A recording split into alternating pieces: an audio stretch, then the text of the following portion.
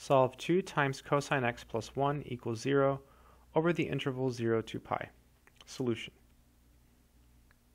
So we have one trig function. So we'll start by solving for cosine x. So we'll subtract 1 from both sides. So we get 2 cosine x equals negative 1. Then we'll divide by 2. Divide by 2. So we get cosine x equals negative 1/2.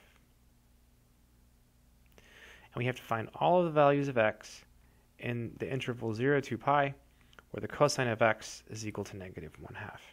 So when you see this in your mind, you want to think, okay, the cosine of pi over 3, that's equal to 1/2. That's what you want to think about. So you have to think about what other angles have a reference angle of pi over 3 that will give you negative 1/2. So what are the angles that give you negative 1/2? Well, cosine on the unit circle is the x-coordinate. So those angles have to be multiples of pi over 3, and they have to be here and here. And the reason they're here is because cosine is negative here, and this is negative. Right? If this was a positive 1/2, then the angles would have to be here and here. Okay, so the angle that's a multiple of pi over 3 here is 2 pi over 3. And the angle we want here is simply 4 pi over 3. And you can check that these are the correct angles, right? The reference angle here is pi over 3. The reference angle here is pi over 3.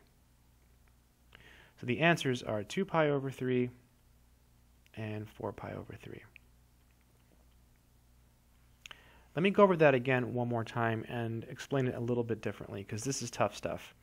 So you have cosine of x equal to negative 1/2. So when you see this in your mind right away, you want to think, okay, the cosine of what is 1/2? Well, cosine of pi over 3 is 1/2. Then you say, all right, I need an angle that's going to give me negative 1/2. So if it's going to be negative, because cosine is the x-coordinate on the unit circle, the angle has to be here and has to be here. Those are the angles. Now, the familiar angles that are multiples of pi over 3 that reside in these quadrants are 2 pi over 3 and 4 pi over 3.